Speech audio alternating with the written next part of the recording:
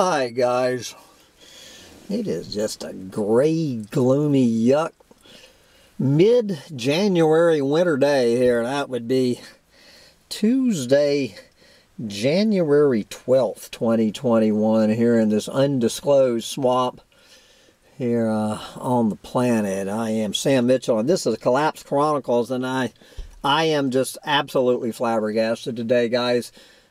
Between the distraction to the distraction and the distraction itself, we actually have the mainstream media coming out with several stories about the collapse of a planet today. I cannot believe it. This is probably more stories today in the mainstream media than I've seen in a long time about well, maybe this first one is part of the distraction to the distraction. But anyway, you know, yesterday I was talking about all of those blankety blanks over there at the Cove in Japan. Well, the second biggest story on planet Earth today, according to Yahoo News, this is USA Today's version of this story. The number 2 story on the planet. From right here, you do not need to go to the Cove in Japan. You need to go to about 20 miles from where I am sitting. About 20 miles from where I am sitting, we have our own version of the Cove right here in good old Florida. U.S. Fish and Wildlife opens investigation after Florida manatee found defaced with the word Trump scratched into its back. The U.S. Fish and Wildlife Service is investigating the harassment of a manatee discovered with the word Trump etched into its back. Haley Warrington found the manatee swimming on Sunday in the Blue Hole headwaters of North Florida. The defacement quote is just disturbing, 100% disturbing. Manatees are not billboards, and people should not be messing with these sensitive and imperiled animals for any reason. Calling it political graffiti. Now, of course, what is nowhere mentioned in this story, but at least they do have a link to it, as the defacement by a Trump-tard of one manatee is the second biggest story. Nowhere will you find on the mainstream media, unless you really dig, that over 600 manatees died in Florida last year. The vast majority caused by collisions with boats. You know, all of these red tides and green tides and all sorts of algae and stuff killing them, habitat destruction, all the usual suspects. The 600 manatees that died apparently without the word Trump being etched into their backs, barely getting a mention. Okay, I'm just going to go down the list for the knee slapper of the day. 50 countries vow to protect 30% of land and sea by 2030. Yes, at least 50 countries committed to protecting 30% of the planet, including land and sea, over the next decade to halt species extinction and address climate change issues. Yes, during a global summit Monday aimed at protecting the world's biodiversity. The term global summit now translates to 30 leaders. I don't know why they say 50, and then it says 30 leaders having a Zoom call for a couple of hours. Yes. There you go. But of course, guys, you know, the myriad of knee slappers in this.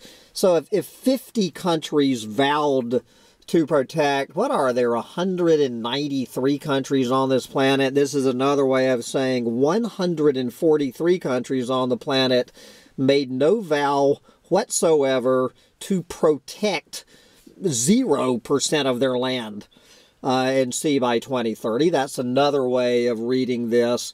And of course, they're never going to do it.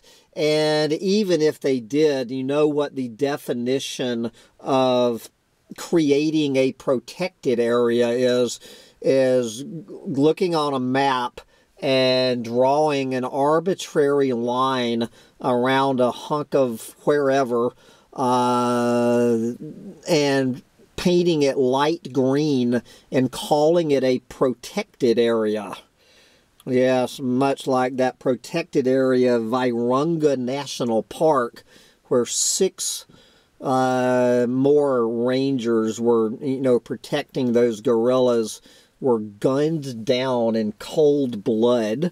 That was an easy prediction to make for 2021 about environmental protectors being murdered in the year 2021 if anybody does try to protect anything. But I actually, I'm going to hand the comments over to Greta Thunberg. Greta Thunberg, what does Greta Thunberg have to say? Oh no, did I not get Greta's comments? Damn it. Mike, oh, here we go. Okay, this is from Greta Thunberg weighing in on the One Planet Summit. The One Planet Summit, the now 18-year-old Greta Thunberg summing up what happened during this Zoom call yesterday. Blah, blah, nature. Blah, blah, important. Blah, blah, ambitious. Blah, blah, green investments. Blah, blah, great opportunity. Blah, blah, green growth. Blah, blah, net zero. Blah, blah, step up our game. Don't forget, blah, blah, hope. And finally, blah, blah, blah, asterisk. The asterisk being blah, blah, blah, locking in decades of further destruction. That is exactly, thank you, Greta Thunberg. Blah, blah, blah, locking in decades of further destruction is exactly summing up the One Planet Zoom call, where 1/4 of the planet called in, obviously the U.S., Russia, and it goes without saying, Brazil were not, did not have anything to do with making any pledge to protect 1 acre of anything. So what I was going to do today, if you recall, I was going to actually share some good news about that joke oil and gas lease sale they just had up there in the Arctic National Wildlife Refuge, you know, where Donald Trump was declaring one of his last wars against the planet by selling off the Arctic National Wildlife Refuge to the oil and gas companies, and how virtually nobody showed up. It was an absolute flop. Hallelujah. So a complete, total faceplant for Donald Trump.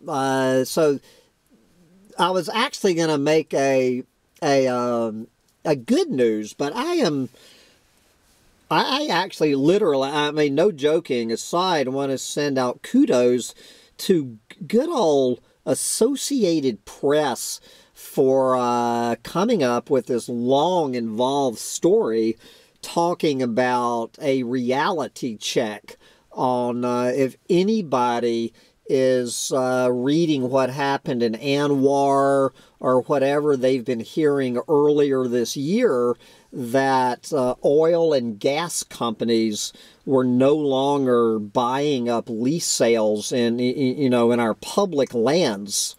This is a very, I admit this one took me a little bit by surprise. Take it away. AP, oil companies lock in drilling. Yes. In the closing months of the Trump administration, energy companies stockpiled enough drilling permits for Western public lands to keep pumping oil for years and undercut President-elect Joe Biden's plans to curb new drilling because of climate change, according to public records and industry analysts. An Associated Press analysis of government data shows the permit stockpiling has centered on oil-rich federal lands in New Mexico and Wyoming especially. It accelerated this fall. Anybody thinking that the oil companies were walking away from these lease sales accelerated this fall as Biden was cementing his lead over Trump, and peaked in December, aided by speedier permitting approvals since Trump took office. The goal for companies is to lock in drilling rights on oil and gas leases on vast public lands where they make royalty payments on any resources extracted. And so, you know, so Biden is making all of these campaign promises to the greenies or threats to the oil companies that he is going to lock up the our federal lands to oil and gas drilling. So what happened is they rushed in the final 3 months of 2020 and to buy up enough leases, you know, to block. You're following me what the game plan is. Trump officials approved almost 1,400 oil and gas drilling applications during the last 3 months, which included the election, amidst the corona panic. Anybody thinking, and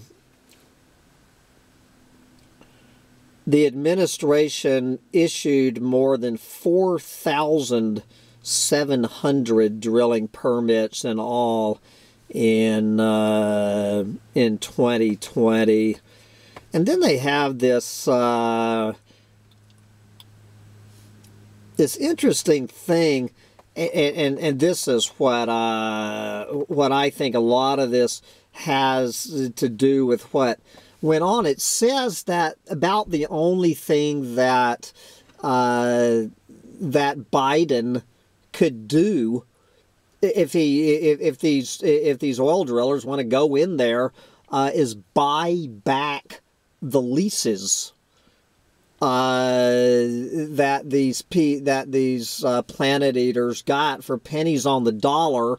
Is that the taxpayers can go buy back the leases is the only way to totally stop them from doing this. And this does have historical precedent where oil companies and have sold their leases back to the very U.S. government that sold them the leases for, you know, for 100 times, whatever. You follow me, what the game plan here is. So, my guess is that a lot of these, that was the intention, is just to flip the oil leases back to the very seller of the leases. Anyway, guys, anybody who does not understand how the game is played in this country and on this planet, you know, the more, the deeper you dig into this onion. Okay, what's the news out of the Arctic this week? Arctic shows where climate change is headed, say experts. This is polar explorer Ann Daniels. It, meaning the Arctic, is an indication of what is going to happen to the rest of the world. It is climate change throughout our globe, and we are all connected. Yes. We have to understand that everything is connected and that we cannot solve the problems addressing one issue alone, and the climate crisis is a symptom, not the cause. Thank you for describing that. We see it. We see floods. We see the different weather patterns. It's climate change throughout our globe. Yep. I think we're getting ready to have another one of those polar vortex splits. Looks like back below freezing here in the Sunshine State in a couple of nights. I guess there is snow heading to Austin, Texas right now, going back down to freezing all over Florida again, as the polar vortex is getting ready to split because of all of this crap. Okay, now this next article, this is a book-length article from The Conversation, which I need to spend more time on. Maybe we can get these fellows on the show to talk some more about this. 2/3 of Earth's land is now on pace to lose water as the climate warms. That is a problem for people, crops, and forests. Yes. There are growing concerns that many regions of the world will face water crises in the coming decades as rising temperatures exacerbate drought conditions. So this is dissecting this new study from these hydrologists. The takeaway from this, we found that the sum of this terrestrial water storage is on pace to decline across 2/3 of the land on the planet. The worst impacts will be in areas of the southern hemisphere where water scarcity is already threatening food security and leading to human migration and conflict.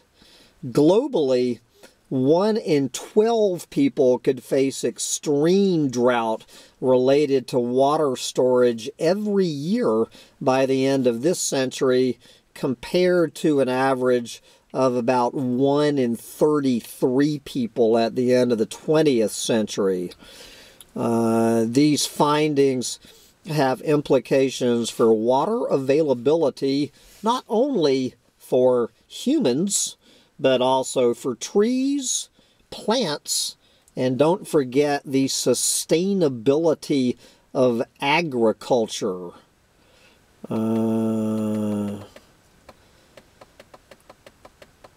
The declines we found in land water storage are especially alarming in the Amazon River Basin, Australia, Southern Africa, the Mediterranean, and parts of the U.S.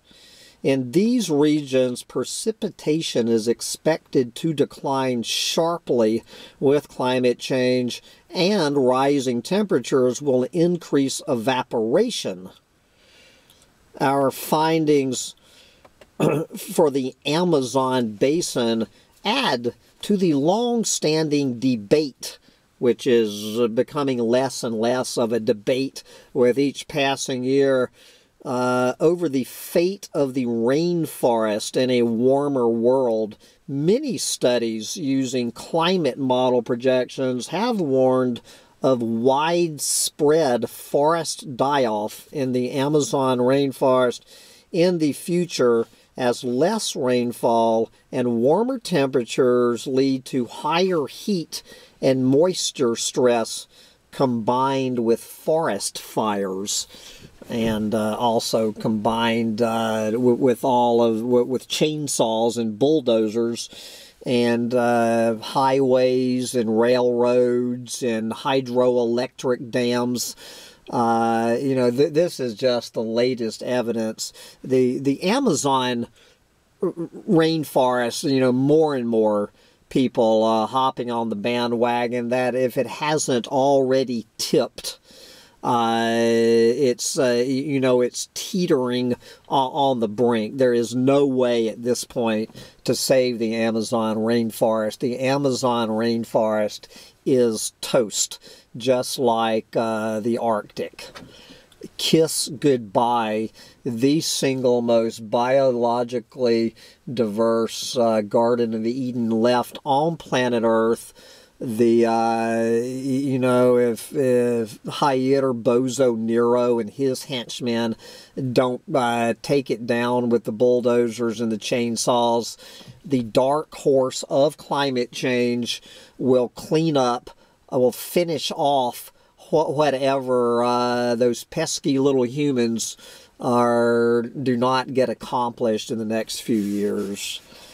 And so anyway, this article goes on and on about how just the entire hydrological cycle of planet Earth is completely off kilter.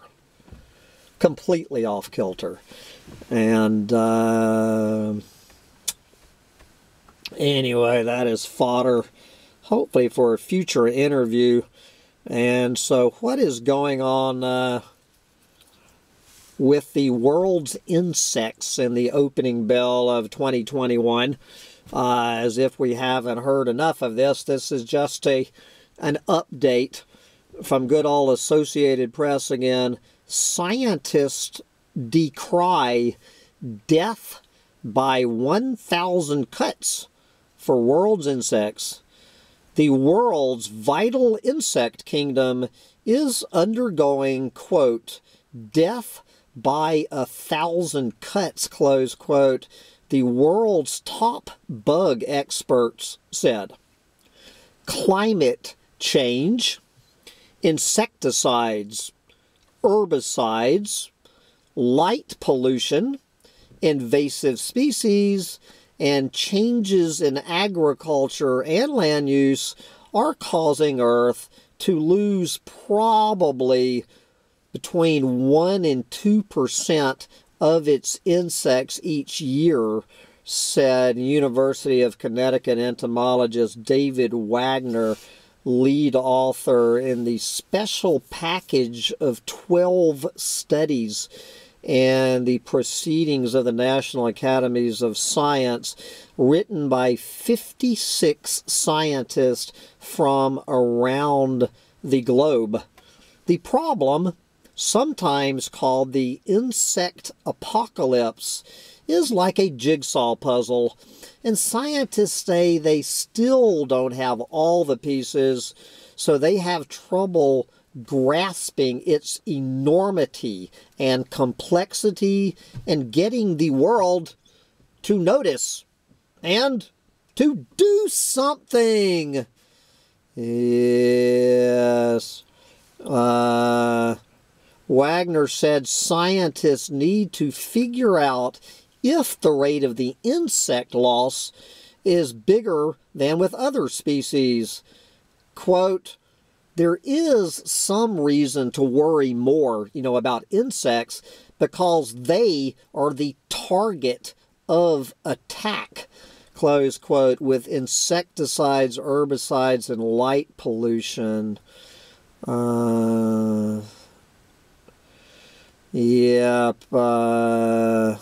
Making matters worse is that in many cases people hate bugs, even though they pollinate the world's foods, are crucial to the food chain, and get rid of waste. Yep, said Wagner, insects are absolutely the fabric by which Mother Nature and the Tree of Life are built. And then they look at the two most well-known cases of collapse of the insects, honeybees and monarch butterflies. Speaking of particularly the monarch, although you can throw in how many others, quoting this Wagner fellow who we need to get on the show, quote, we are creating a giant biological desert, except for soybeans and corn, in a giant area of the U.S. Midwest, close quote. He said, well, a giant area of the U.S. Midwest, a giant area of South America, a giant area of Africa, a giant area of Asia, although I guess most of that is palm oil. We are creating one giant biological desert here on planet Earth as